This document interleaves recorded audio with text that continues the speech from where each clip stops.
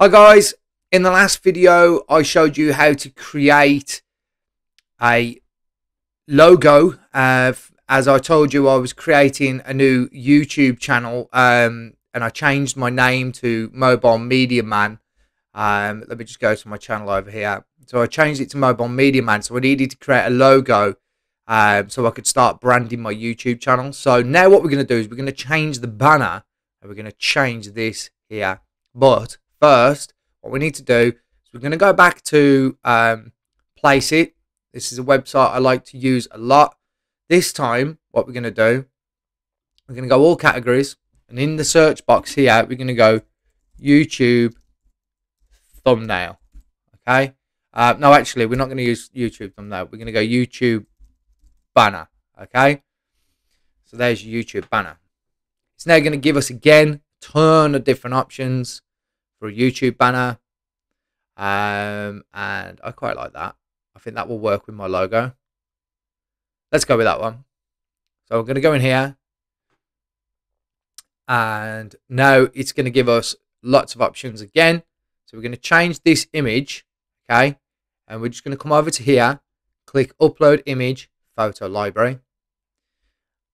In fact, actually, before we can do any of that, what I do need to do is I need to go to my downloads, and I need to click on download this image. Okay, I need to go on view, and then I need to save this to my images. So save image. Okay, and then I can go back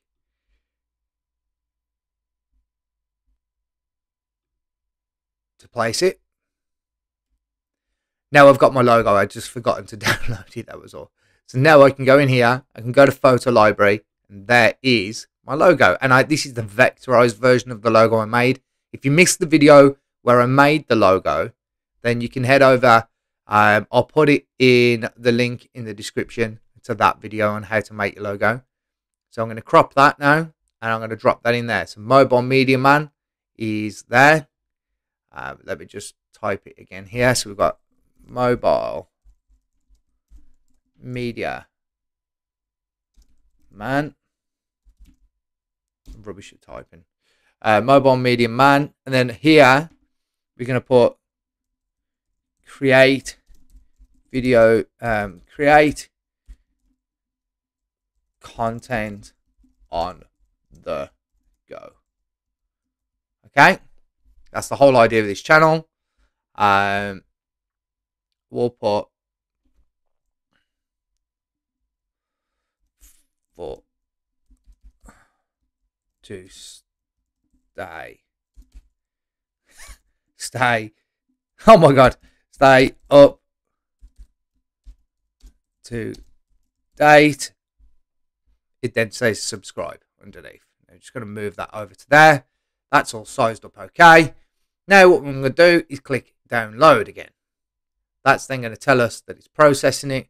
I also want to download this one because I'm going to show you what we're going to do with these. So we click view. If you're on iPad, it's just easier to do it this way.